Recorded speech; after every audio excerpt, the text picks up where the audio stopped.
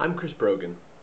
I've been a little whiny lately about time, about what it takes to manage a lot of contacts, what it takes to sort of manage the crowd. And I realized that I am falling into a really obvious and easy trap. Mahatma Gandhi said that we have the same amount of hours in the day as everybody else. We all have 24 hours. It's how we choose to use those hours that makes the difference. And if I'm sitting around whinging and moaning that there's a lot of demands on my time for people's attention and that people are saying that they can't connect with me, I'm feeding that. I'm part of that problem. So I'm looking at how I manage time a little differently, and when I say manage time, I'm going to make choices. I make the choices. The choices come from within, and this is true for all of us.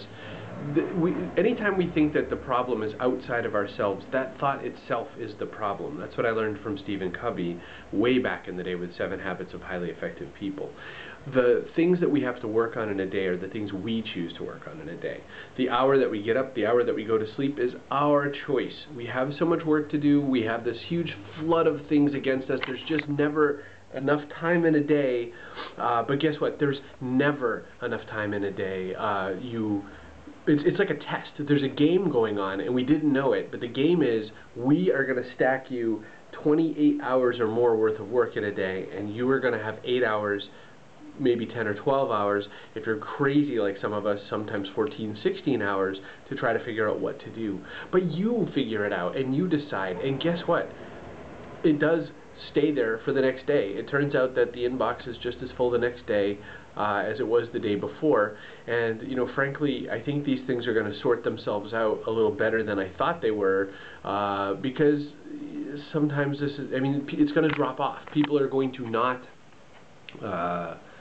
expect certain things. There's going to be changes in how that works. So anyway, I'm rethinking time, and when I'm talking to you about it, what I'm trying to say is that it's about the way that we use it. It's the way we choose to do it, and we marshal time. We decide time. It's us, right? It's not something outside of us.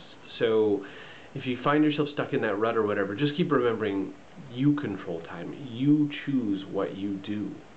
Focus on the most important things first. Do the things that need doing first. I have a whole bunch of writing assignments due. I went to the office very early in the morning so that I could get them done, and I'm trying my best not to distract myself. It's me.